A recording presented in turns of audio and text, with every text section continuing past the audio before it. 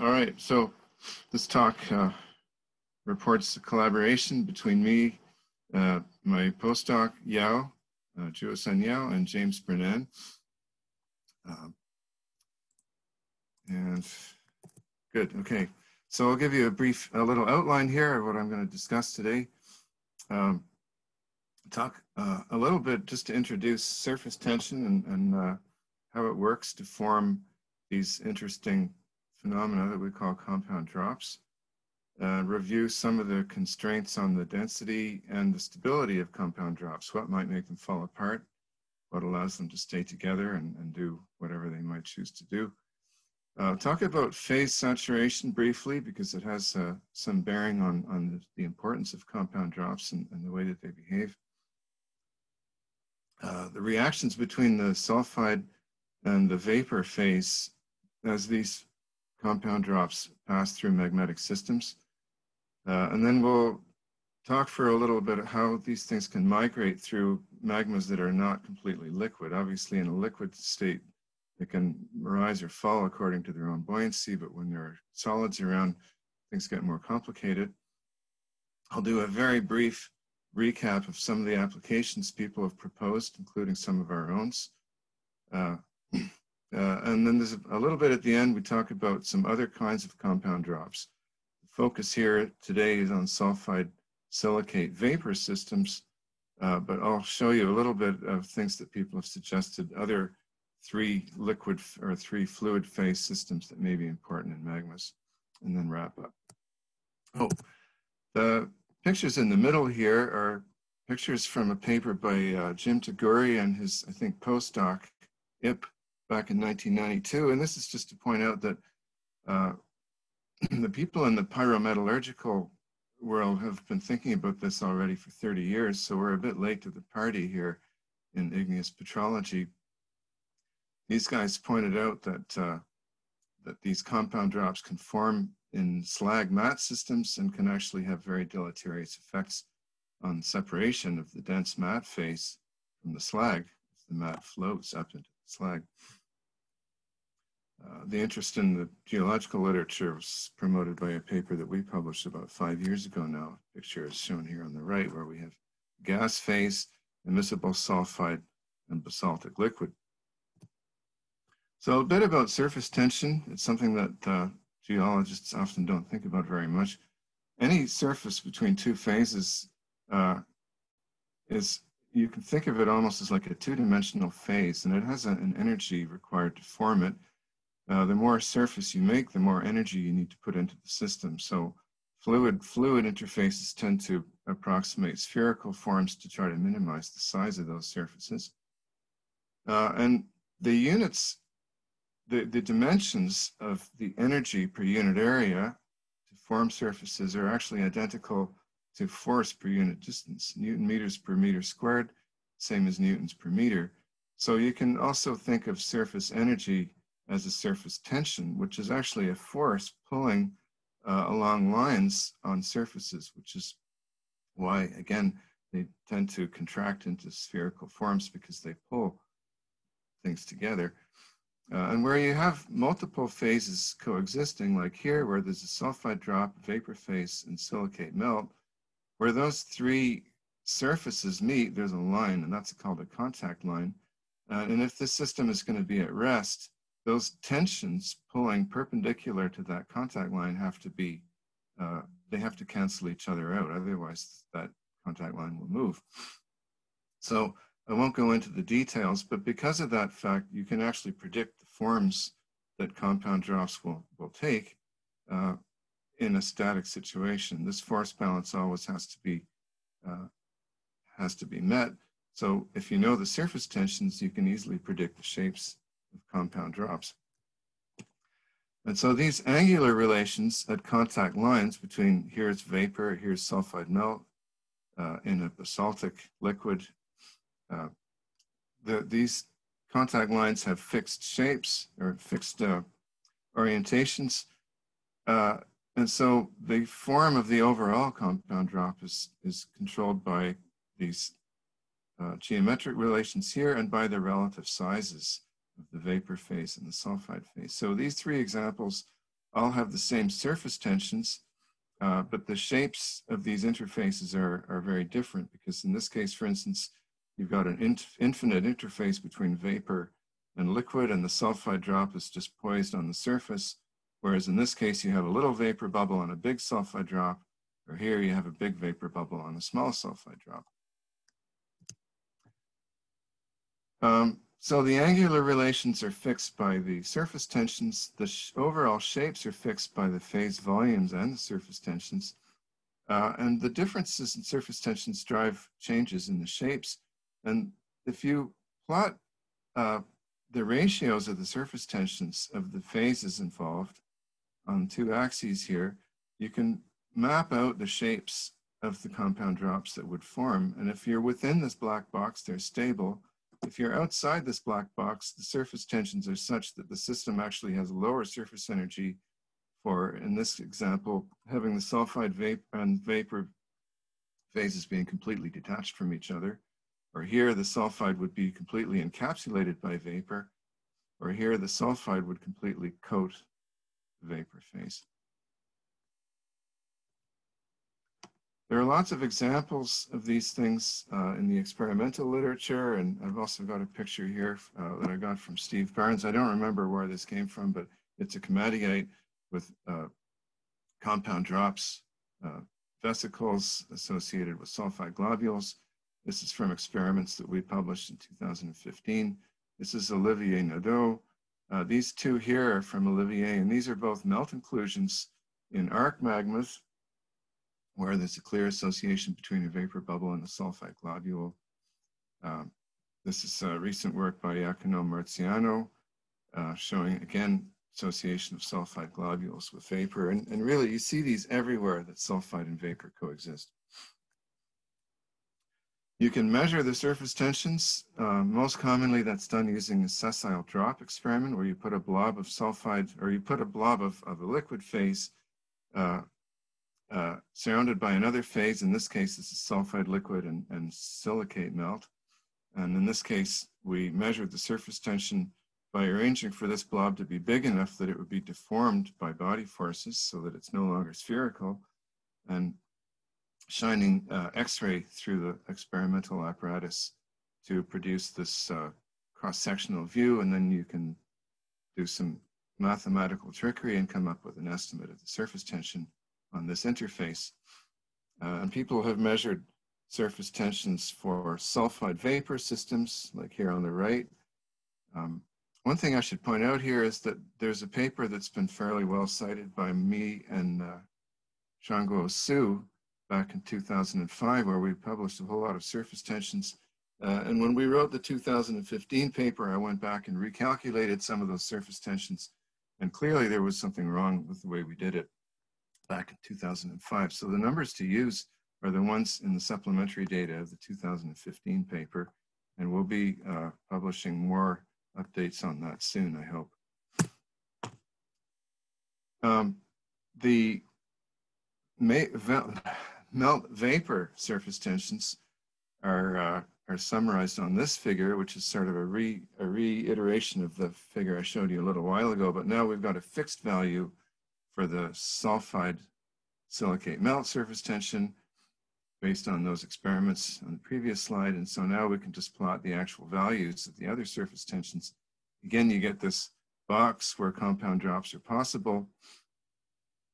And there's a range of measured melt vapor surface tensions from the literature, experimental measurements, from quite high values in basaltic systems to much lower values in vapor saturated rhyolitic systems. And I just want to point out that the shape of the compound drop that you expect to see changes as the melt vapor surface tension diminishes from this kind of shape, which is what we've always shown in our papers and people like to put in their cartoons, to something that looks more like this, where the vapor almost completely surrounds the sulfide globule. And if you look over here on the left, these are apparently frozen compound drops from Norilsk, which we published in 2017. And you can see that same kind of form where the vapor kind of surrounds the sulfide. And in our opinion, this is probably a result of the changing parameters in the system. These things probably looked like this when they were floating around in the magma, and then as the system cooled and the interstitial melt became more felsic, the form of the droplets would have changed to look more like this. Obviously, the bulk density of a compound drop, it's always going to be less than the density of the sulfide itself, which is why these things are interesting. They have the potential to actually cause dense sulfide liquid to float in magmatic systems. Even if it doesn't float, its bulk density is going to be diminished if there's a vapor bubble attached to it. In the example that Yao has put together here, the neutral buoyancy of compound drop versus enclosing silicate melt is achieved when the vapor constitutes about 2/3 of the total volume of the sulfide drop. So this graph here shows the relative proportion of vapor to sulfide, the volumetric proportion as this black line, with the scale down here, and the bulk density of the compound drop is this green line with the scale here. Against this geometric factor, which we don't need to explain here really. This is what the compound drops look like for each of these values of this geometric factor. So sulfide dominated, dense, these things will sink. Vapor dominated, very buoyant, the bulk density is quite low and these things will float. And the sink float transition is somewhere around here where the vapor is about 2/3 of the whole thing. Yeah, I've done a lot of modeling using COMSOL, multi-physics, to try and figure out what, to determine the conditions under which these compound drops are stable, when they will float, when they will sink, and when they will fall apart, and how they fall apart. So if you model a zero gravity system with a fairly small compound drop, here's a 1 millimeter scale bar, you can get a nice stable configuration, which is similar to the little cartoons that I showed in previous slides, which were all calculated to obey the contact relations around these contact lines. But if you add gravity to the system, then everything starts to deform. So for the 1 millimeter drop, you can see a slight departure from sphericity for this vapor bubble because it's being pulled on by the sulfide globule below. If you then allow this thing to float in a silicate melt matrix, then it'll start to, in this case, sink a little bit. So now you have melt flowing around the outside, which will further distort its shape. And then down here, he's taken exactly the same system, but he's doubled the size of everything. So now we have a flow, sorry, this thing is rising actually, yeah. So you have a counterflow along the edge as this thing is rising. And you have this rather larger body force at work because now this thing is a lot bigger. So the body force is proportionately larger compared to the capillary forces. This body force is scaled with volume, which is a cube of the radius, whereas the surface force is scaled with area, which is the square of the radius. So there we are. In this case, in the larger case, the compound drop falls apart. So this guy here isn't stable. This is stable forever. It'll just sit together. If you double its size, it'll actually fall apart. And much to my surprise, when he did this, he found that the way that they fall apart is by a very clean separation. And of course, once I stopped to think about it, it made sense. If you pull on this thing, the contact angles here can't change. They're constrained by the surface tensions. So what happens is that this contact line, which is a circle, it shrinks. And the more you pull on it, the more it shrinks until it shrinks to a point. And then the dense phase just drips off cleanly. So you get an absolute separation if these things are too large. And he's done each of these little dots here as one of these COMSOL models, each of which is quite a thing to run. So this represents a lot of time modeling on our fast workstation. And he worked out some fairly basic relationships between the conditions where the compound drops will fall apart and separate and where they will remain coupled. And it depends on the radius of a characteristic radius of a phase in the compound drop. In this case, he's using the radius of the vapor bubble, and this geometric factor, which again is just, you can see graphically what it represents. So vapor dominated or sulfide dominated. So what you find is that the sulfide dominated things tend to fall apart more easily than the vapor dominated ones. And the larger the radius, the more easily they will separate. And the lower the melt vapor surface tension, the more easily they will separate. So there's a wide range of conditions where compound drops, vapor, sulfide, will remain coupled and will be able to move around as single units in magmatic systems, but there are also situations where they won't. So if you're going to appeal to these things, it's worth taking some time to think about what those conditions are. And we worked out a fairly general relationship, which you can look at in detail later, but it depends on the bond number, which is a measure of the ratio between the body force due to gravity and the surface tension.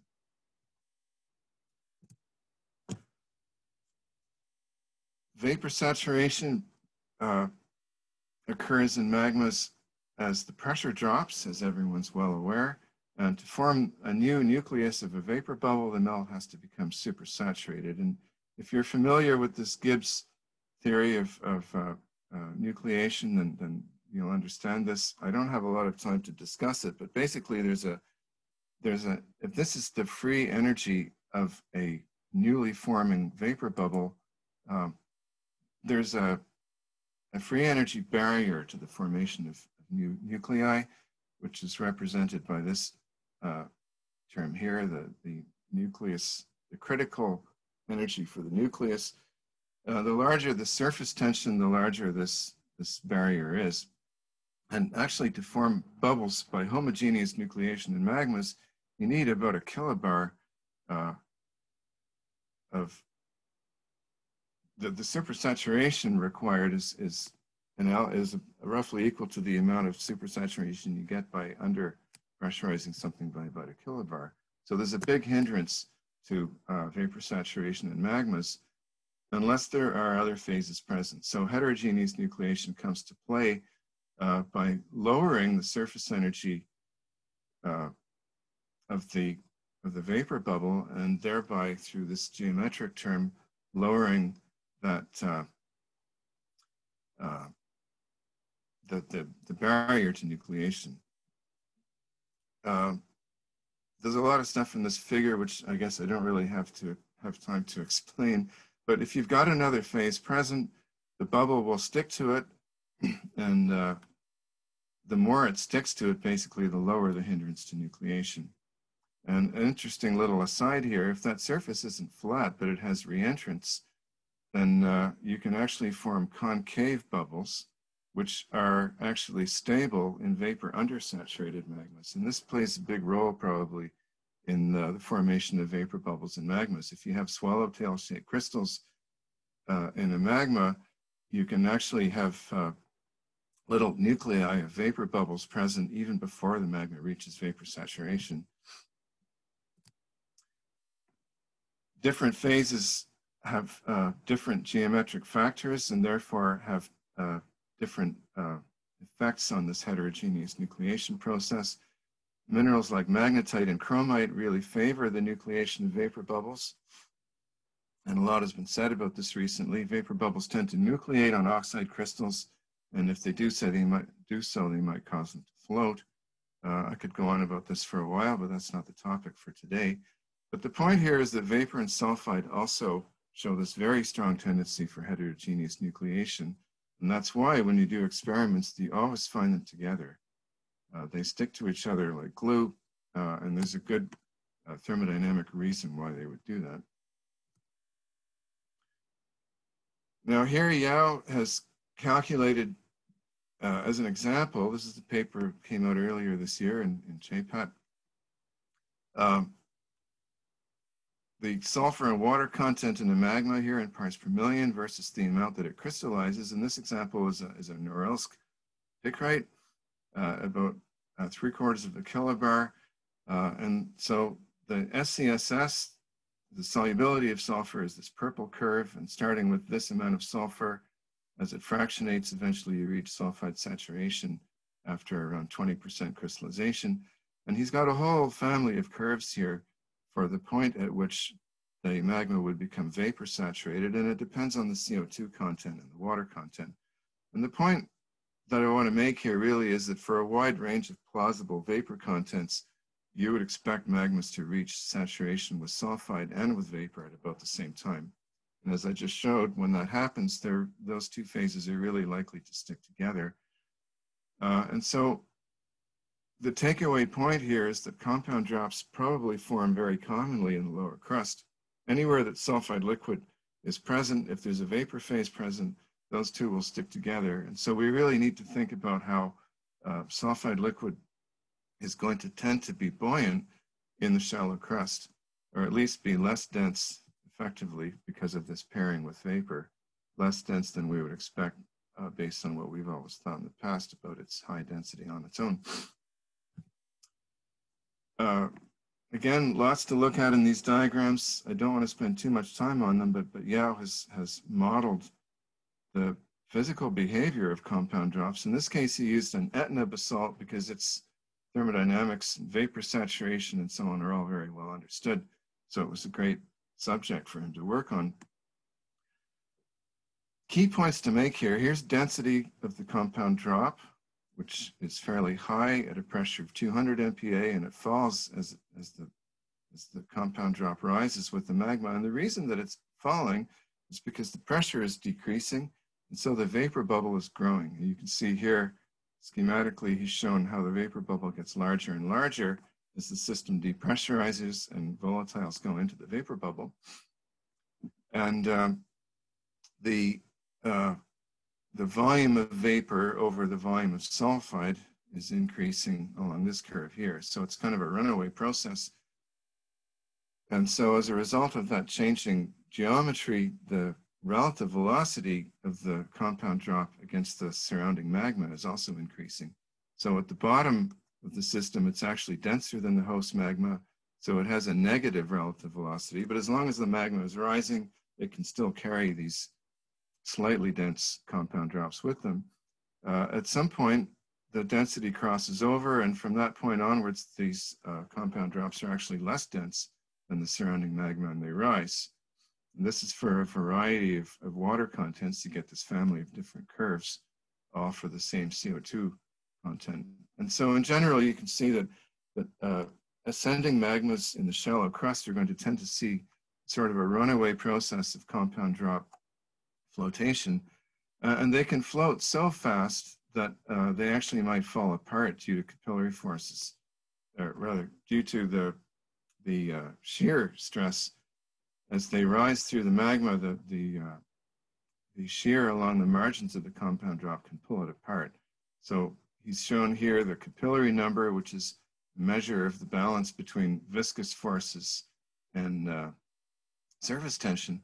Some of these compound drops might actually fall apart in the most water-rich systems and drop the sulfide somewhere along its ascent path, although in a lot of other cases, they can rise together very near the surface. 5 minutes, Jim. That's all right. Okay.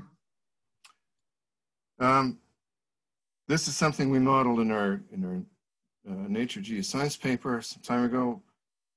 Again, the volume of sulfide over volume of vapor is decreasing as the drop rises. But the other thing to point out here is that the density is decreasing, but we've also got a reaction between the sulfide melt and the vapor. As the vapor bubble's growing, sulfur dissolves in the growing vapor bubble and its composition changes. And so metal will also be transferred from the sulfide to the vapor. And this sulfide droplet can actually disappear completely. It can be completely absorbed into the vapor bubble. And as it does so, you would expect its composition to become strongly fractionated. The gas sulfide reaction is very fast, but diffusive reequilibration with the surrounding magma is rather slow. So the entire sulfide globule can be absorbed by the vapor bubble and then blown off in a process that fails to reequilibrate with the surrounding melt. So this is potentially a very powerful mechanism for moving metals up through magmas and then venting them into the atmosphere.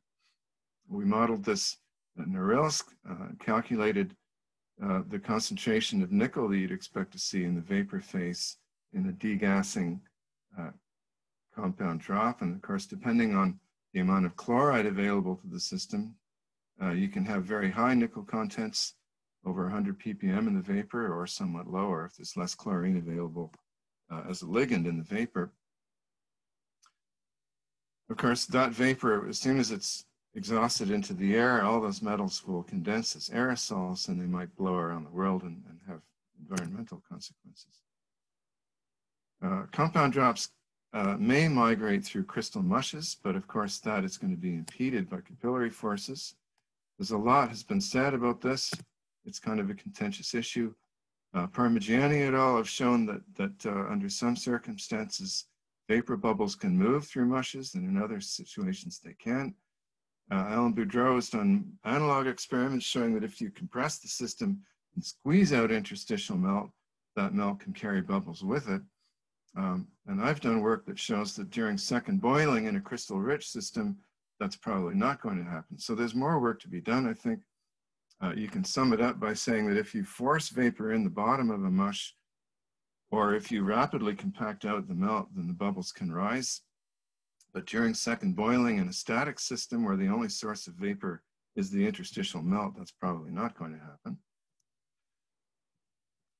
And Yao has modeled this and shown that basically if you've got flow from below, which is helping to push the vapor bubble through a constriction right here, and the vapor bubble isn't too big, then the compound drop can stick together and move up through the system.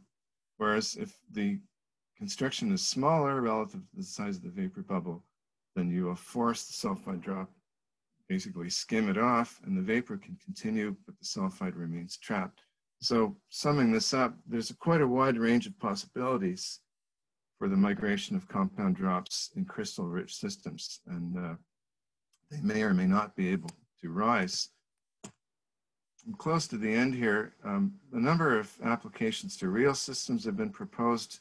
You can look at all these papers if you want to see. There's lots of creative thinking recently about how this might affect magnetic systems and the transfer of metals in the crust.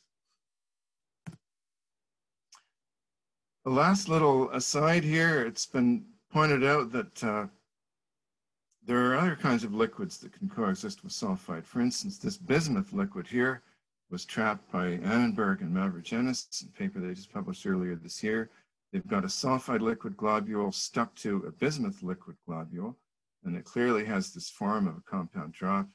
It crystallized during the quench to look like this. So now there's sulfide minerals, a nickel bismuth mineral here, and the bismuth metal. James Brennan and I were interested in this.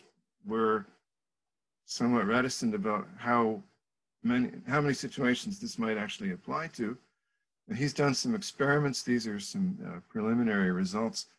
And here he's taken sulfide melt, equilibrated it with bismuth melt, these bright dots, and silicate melt, and measured the deportment of bismuth in the system. And he finds about 50 ppm bismuth in the silicate melt at equilibrium with bismuth melt and sulfide melt.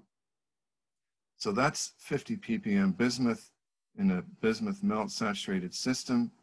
And this is the bismuth concentration in a whole bunch of different kinds of basaltic magmas, morbs, OIBs, and back arc basin basalts. And the takeaway point here is that it's not likely in most melt-dominated systems that you would reach saturation with bismuth melt and sulfide melt at the same time. The bismuth is going to dissolve in the sulfide melt and not be present as a discrete phase unless you fractionate this system to the point where there's hardly any sulfide melt present.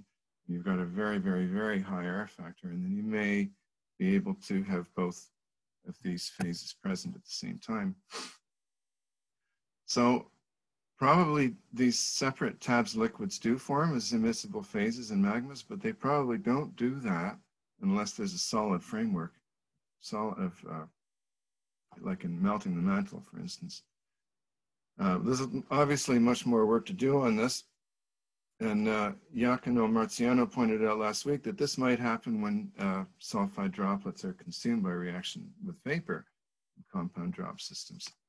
So interesting to speculate about what is going to come out of more experiments and more modeling of all this.